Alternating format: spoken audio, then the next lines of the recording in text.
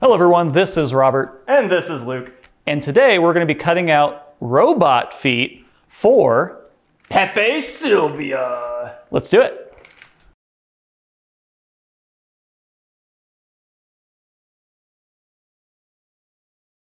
So Pepe Silvia uses UHMW for its shuffler feet.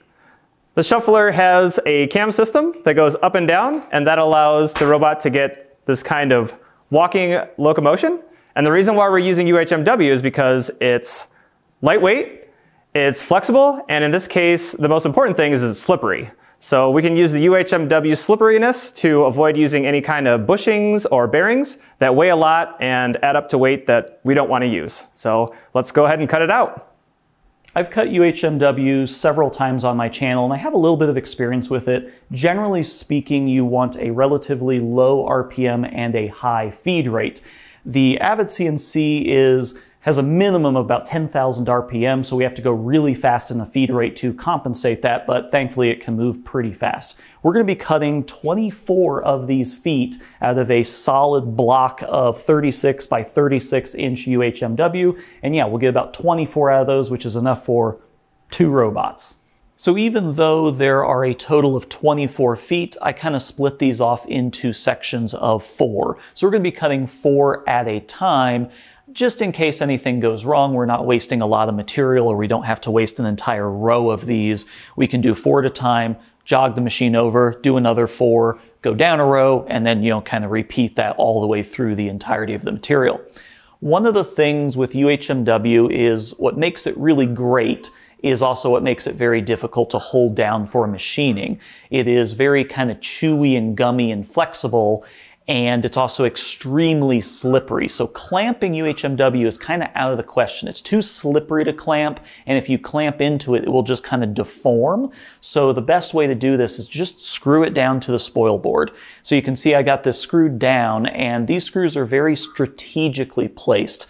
I'll show this in a later portion of this video, but I laser cut this little cardboard template that I can just lay down on the UHMW, and it will mark out these screw locations so that we don't end up just machining into the screws. These screws are far enough away from the actual tool paths, we know we're not going to hit them, and that's what the template is for.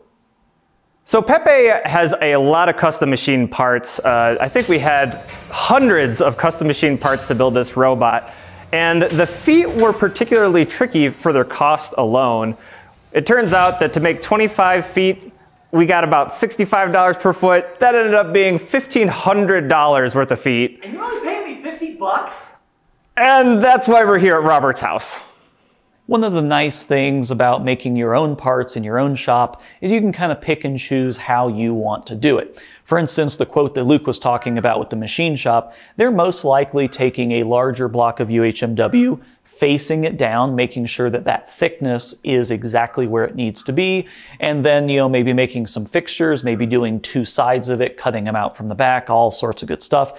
We don't really need to do any of that because, we can put in a little bit of manual labor in the end of it. We also know that this UHMW is relatively consistent in the thickness. It's well within the tolerance of what Luke needs, so not a big deal. So we're not facing it down.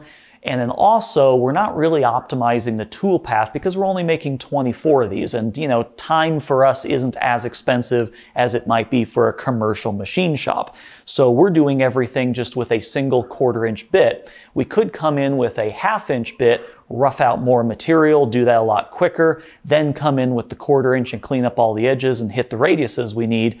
But I ended up just doing a 1/4 inch for everything. It takes a little bit longer, but we also don't have to mess with any tool changes. We don't have to have a separate bit on hand. We can just basically jog the machine over, hit go, do another 4, jog it. We don't have to recenter the tool, none of that good stuff. So it worked out well for us. Speaking of cycle times, we ended up getting these down to about 20 minutes for 4 feet. So that was about 5 minutes a foot, which really isn't too bad. There's a fair amount of material to remove from these. The dust collector was full. It was absolutely full by the end of this. There was a ton of chips left over by this whole process. But yeah, 20 minutes was not bad. So we did that in 6 different sections. So do the math. 3 hours worth of cutting total, and really the setup in between each batch of 4 really wasn't that bad. So yeah, we could have maybe got this down to 10 or 15 minutes, but in the long run, it really didn't save us that much time. So it was nice going a little bit more conservative and not having to mess with changing out the tool. So here's a better look at that cardboard template I talked about. It just has a faint outline of the actual parts laser cut in it, and then hole locations for the screws. So we're just taping that on to the location that we're going to be cutting, drilling through the template, drilling through the UHMW into the spoil board, and then adding the screws. You can see that this whole thing is flipped 180 degrees. We got 2 full rows cut, and we flipped it just because I have the aluminum T-track at the bottom of my bed. I didn't want to cut through that, so we just flipped it around so that we're cutting through the spoil board once again, and then we're leaving a nice little strip of usable UHMW at the top. So pretty simple stuff. So now that we have all the parts cut out, it's just a relatively simple matter of sending Luke home to cut out each one of these individually. Unfortunately, with the cam package I'm using, I don't have the option to do tabs, so it's going to be a little bit more work on Luke, but there's just kind of like an onion skin, just a really thin membrane on some of these, so he just kind of has to cut these out and do the finished processing. So yeah, the parts are done. They look amazing. Can't thank Robert enough. It was a long day of work, but parts look amazing, and I expect these to last hopefully a few events, but in combat robots, you never know. So as always, thanks for watching. See you in the next video. Bye.